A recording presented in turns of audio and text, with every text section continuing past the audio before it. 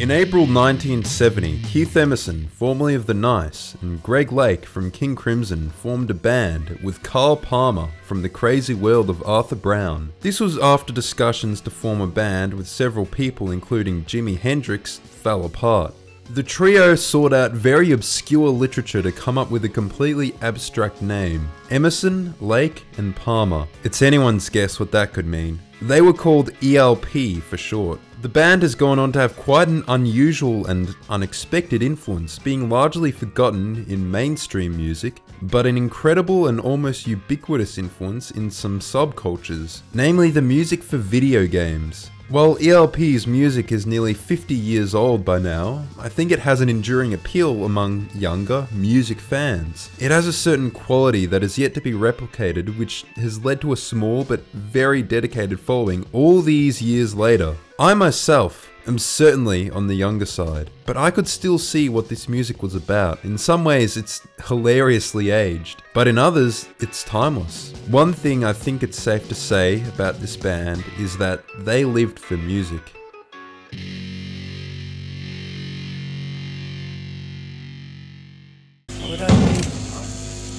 I don't know really. I've never really been to work, you see, so I don't know. I really just don't know. That's sort of impossible to ask, you know. Like, I'm a musician and that's where I'd like it to stay, really. I was a schoolboy before, because I've never been to work. I probably wouldn't choose a job, I'd commit suicide. I couldn't imagine doing anything else. Right out the gate, the band was comprised of incredibly talented and accomplished musicians and performers. It was part of the progressive rock era of music. If you're unaware, that was basically the period of rock music that followed on from the Beatles era, where rock music started to use more than 3 chords in a song, and songs could last more than 3 minutes. Before this point, rock and roll and pop were synonymous, and rock was looked down upon by music snobs for being asinine, shallow, vapid, any pejorative you could muster up. Bands like ELP changed this. Well, okay, not really, not for everyone at the very least. Critics hated them, and they ultimately earned a reputation for excess. Music critic Robert Christgau said, "These guys are as stupid as their most pretentious fans. To some, you may just hear circus music."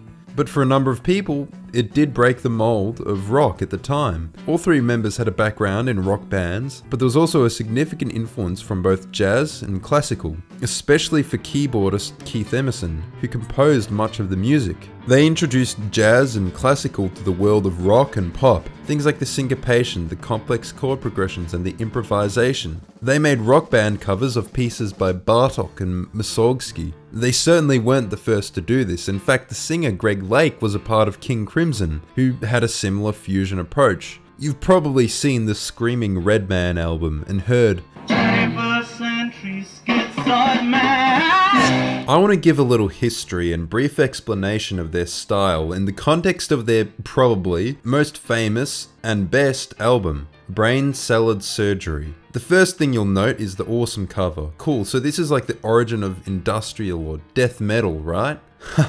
You're in for a pleasant, nasty...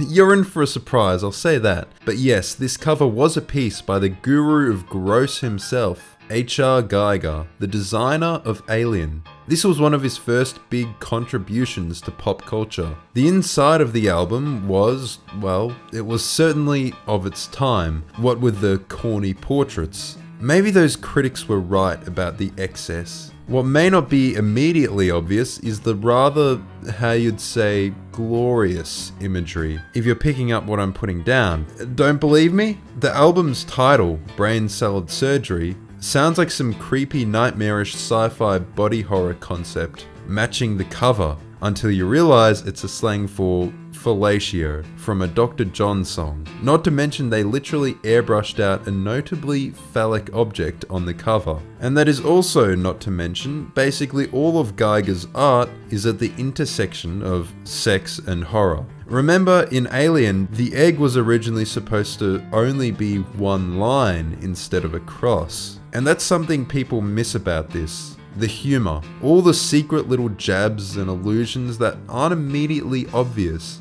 The first mistake people make when listening is thinking the creators were completely self-serious and not at all self-aware. Well, does the music match the cover? Yes, but not in the way you'd think. The title track is not on the album. It was released in a later album, so I'm not talking about it. The album proper opened with Jerusalem. Yes, it's a synth cover of that old English hymn. Perhaps now you're starting to get an idea of what these people are about. Already starting off with an interesting fusion of ancient and new, with a very subtle allusion to their English roots.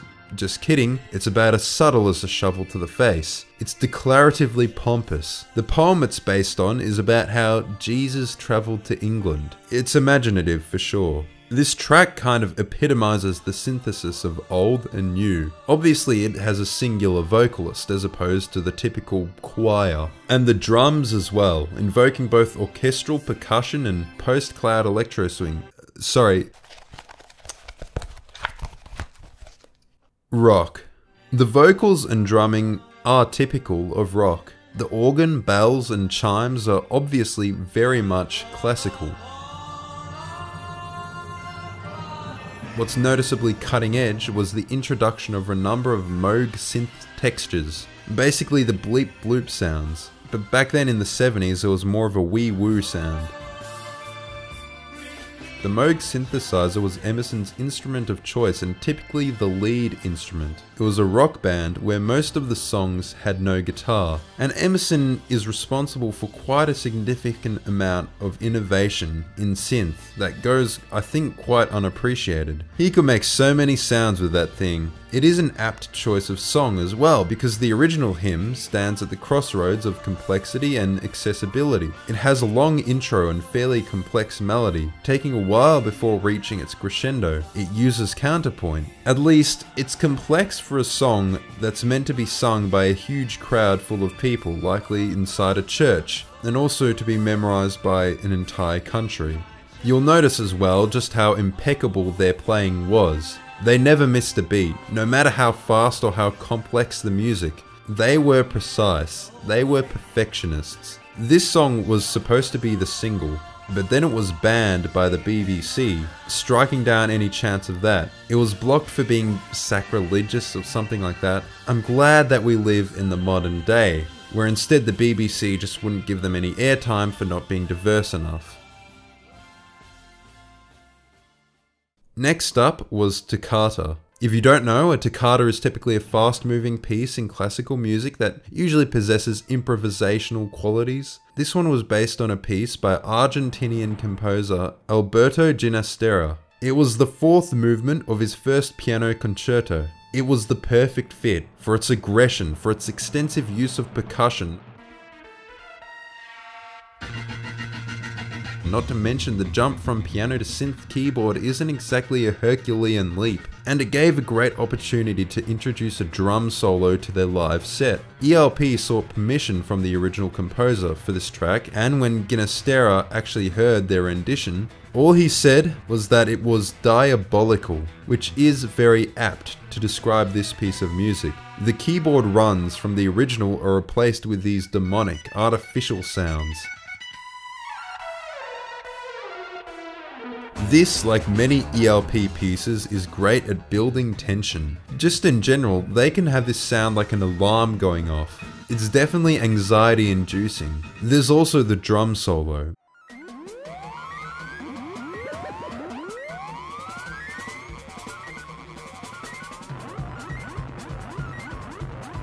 This was an example of their early innovation in electronic music. They rigged up the drums to play these preset synth sounds. It's almost like an early drum machine, before even these horrid hexagonal drums from the 80s that played a sample when hit. I can certainly forgive somebody for not getting this track. It's not exactly a sweet melody to the uninitiated listener, but I'm here to hopefully introduce people to this music. I'd invite the listener to imagine what context they'd hear this track in, perhaps as a score for some sci-fi horror movie.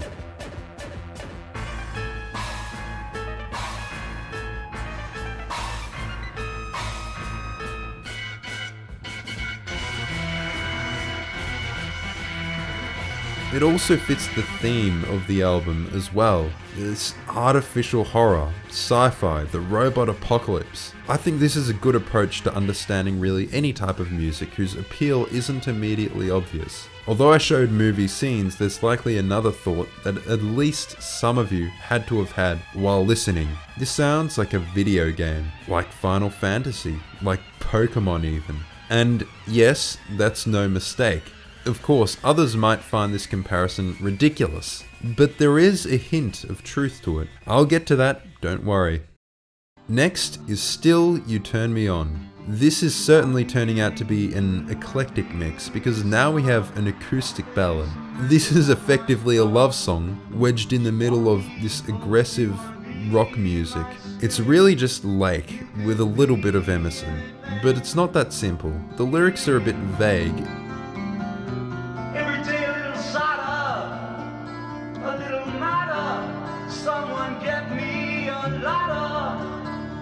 Many of the band's lyrics are more imagistic.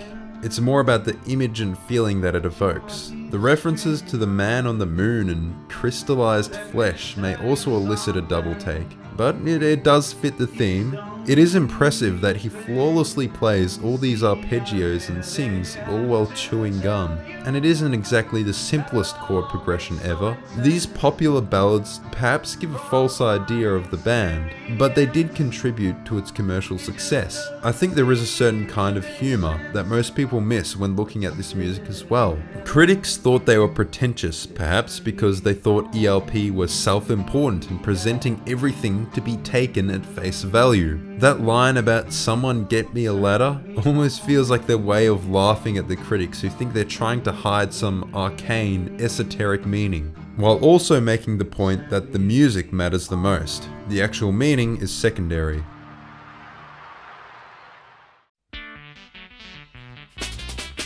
Next is Benny the Bouncer, and this track doubles down on this exact point. It's a ragtime song performed with, guess what, a Moog synth.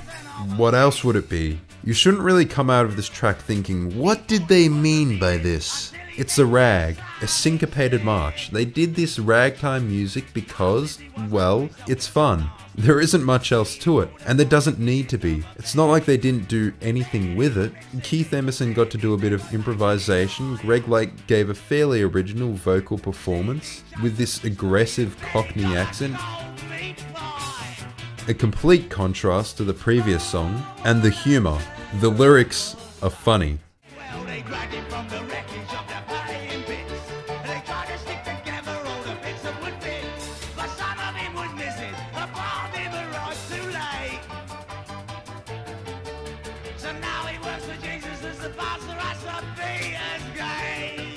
They weren't trying to pretend to be anything.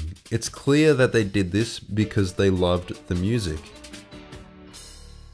The next track is the real centerpiece, the most important part of the album. Carnival 9. It's a 3-piece track split between 3 impressions, 4 really. The first part is split across the disc. In fact, it's quite genius because when the record was flipped over, the B-side would open with "Welcome Back My Friends." Yes, records, a lost relic from the boomer age, archived by many a mustachioed avocado toast-eating millennial scholar of music. But anyway, what's the context of that "Welcome Back My Friends" line in the first impression? Well, it's presented from the ringmaster of a carnival, hence Carn-evil. The 9's just there because it's sci-fi. The theme of this song is basically a technological apocalypse where robots have taken over and conquered humanity. There's this crass, crude and humiliating event, the Carn-evil, that serves as the centerpiece where all sorts of depravities are shown off. The whole thing is really an exercise in musical maximalism. It starts off with some riffing on the organ, slowly building in counter melodies. By the time the band is at full force, it's pretty hard to believe they're making all this noise with 3 people. It feels like an orchestra. It's largely in 4/4, but it changes to several other time signatures throughout the whole piece. And they play all of this with absolute precision, at a blazing speed. In some shows they actually exceeded 200 BPM. Yes, they went faster live. And I don't mean fast and loose, faster and precise.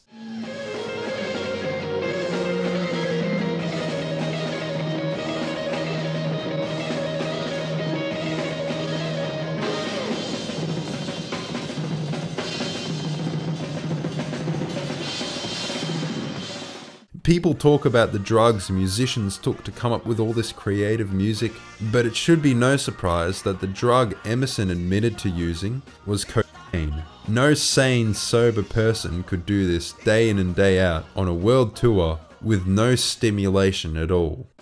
The second part is a jazz instrumental with no lyrics, but it fits snugly between the first and third parts. It builds an incredible sense of tension and motion, constantly changing tempo and time signature. This is the perfect build-up to the third impression, kind of escalating the drama, letting you fill in the blanks between the other parts. For me, it creates a sense of intrigue, like plans are being put in place for what will ultimately transpire in the third piece. This approach of letting the listener fill in the blanks is quite opposed to their reputation for excess. Unlike most modern prog, or even much of modern guitar music in general, ELP understood dynamics. They understood slowing down and taking a break. They understood stepping back. If only the critics that disparaged ELP for their extravagance could have seen what the future held for music. The second impression slows down quite noticeably, really testing Mozart's quote, "The music is not in the notes, but in the silence between."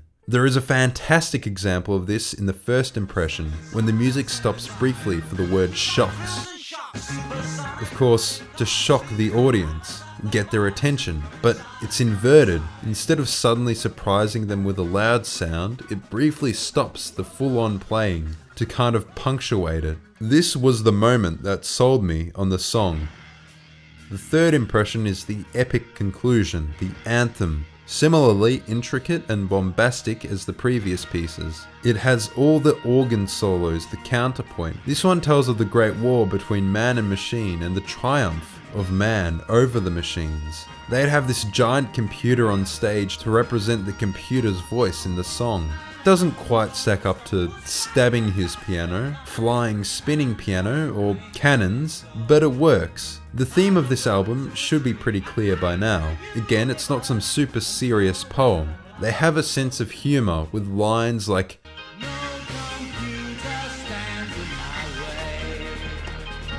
they know it's overblown. That's the appeal, that's why it's fun. Do I really have to explain why spinning pianos and things exploding on stage are entertaining?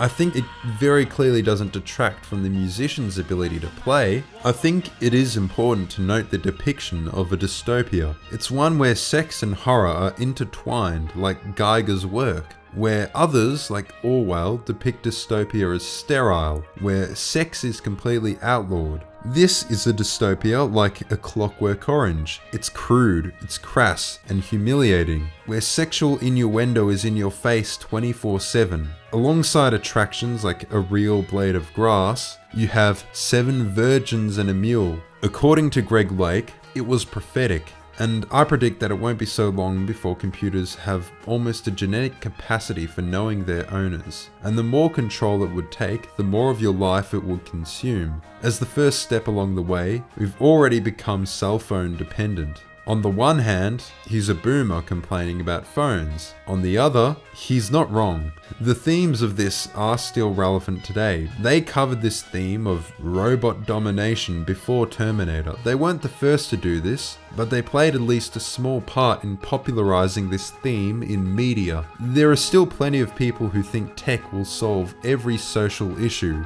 developing nightmarish solutions to everyday problems. Now that I've hopefully painted a picture, how about we discuss the influence of this music? It's common knowledge that punk killed prog. That's why progressive rock isn't a thing anymore. But is that really true? I mean, in 1969, King Crimson was the most original and innovative band in the world. Within a mere 5 years, by 1974, the lead guitarist Robert Fripp considered King Crimson to be musical dinosaurs. I think it's more so a case of knowing when to move on. When the ethos of your movement is progressing, you can't exactly keep making the same stuff forever. And it's not like they just went away. I mean, the drummer for Genesis got up one day and decided he wanted to be inescapable for an entire decade. At least nowadays, unlike punk, you don't get balding middle-aged men in outdated fashion talking about true prog and how prog's not dead.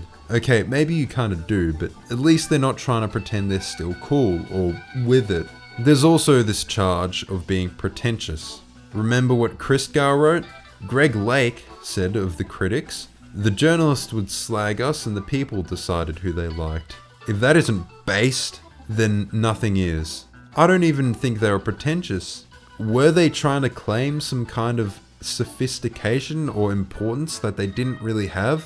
No, they were clearly just having fun. It was music for music's sake, and they lived for the music. I'll tell you what is pretentious: music critics. Music critics who claim to be the arbiters of art, who claim that Johnny Ramone is the 28th greatest guitarist ever, like down-picking and playing like shit as some kind of innovation, that punk is some deep political statement, who say that prog is the whitest genre ever, because white is not right. And anyway, if prog is white, then punk is the fucking albino from the Da Vinci Code. Prog hasn't really seen a continuation in the musical mainstream, outside of different pastiches, which ironically do not progress very much at all. But I think it has been absorbed into the culture in spirit. It affects the broader zeitgeist in a much deeper way. It has maintained an enduring appeal among dedicated musicians, both young and old, and of course its significant influence on the world of video game music. Yes, it has taken a very long time to get around to the point of this video, but I think that's pretty apt to do on a video about ELP. Koji Kondo is probably the most influential video game composer of all time. The composer of Mario, The Legend of Zelda, and Star Fox. Also,